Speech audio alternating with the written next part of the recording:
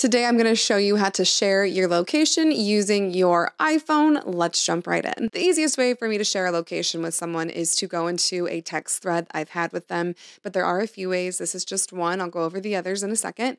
But once you're in that text thread, go to the top of it, click their name, and you will come to a page that has a few options. One of those options is going to be share my location. You can tap that and it will give you three other options to share for 1 hour, through the end of the day, or indefinitely. Now, depending on the situation, you can choose either of those. Another way to share your location with someone is to go into your contacts, click the name of the person you want to share your location with, tap into their contact information, and these same options should be there, just the same as if you were to share your location through a text message thread. Now, if they have shared their location with you and they have an iPhone as well, you can go to the Find My app to find my friends, go to your people section of this, and on your map should be a list of all the friends that share their location with you and have them listed out on a map. From there, if you are trying to find someone, you can tap their name and get directions to their location, or they can do the same to you.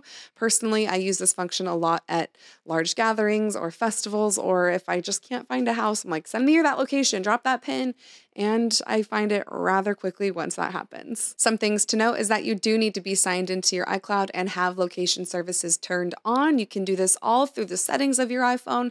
Let me know if you have any questions or if this was helpful. I'm Sherry, your telecom expert. Thanks for watching.